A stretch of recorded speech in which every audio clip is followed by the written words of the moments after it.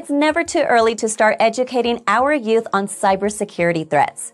If they are old enough to pick up a tablet or play with our devices, they are old enough to receive some information on electronic device security as well. Whether you have kids, grandkids, nieces, or nephews, it's never too early to discuss cybersecurity. Let's look at 6 tips for educating our youth on cybersecurity.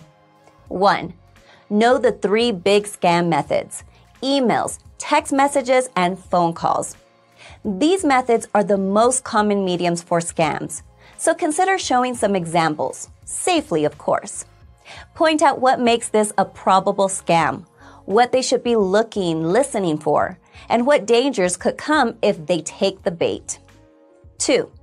Learn the lesson of something being too good to be true. Children and young adults may not grasp this concept yet, which can be dangerous in a world full of scams. Feed them an extra scoop of skepticism. If it sounds too good to be true, it probably is. 3. Be smart on social media. Set up their social media profiles to be as private as possible. Caution them to never accept friend requests from anyone they do not personally know. 4. Use strong passwords. As they begin creating more accounts, kids may be more inclined to reuse the same, often weak password. Teach them how to create a strong and unique password or passphrase for each account. Consider purchasing them a password manager subscription for their birthday to help manage these passwords securely. 5.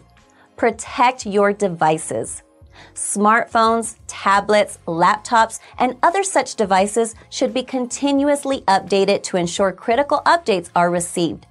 Make sure these devices are protected with antivirus solutions and consider setting up parental controls where necessary.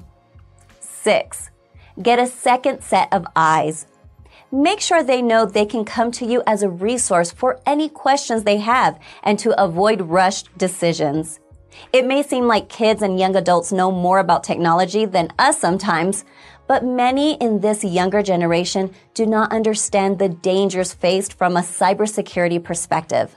So take a few minutes to talk about some of these dangers to ensure our younger generation is well equipped to battle a scammer.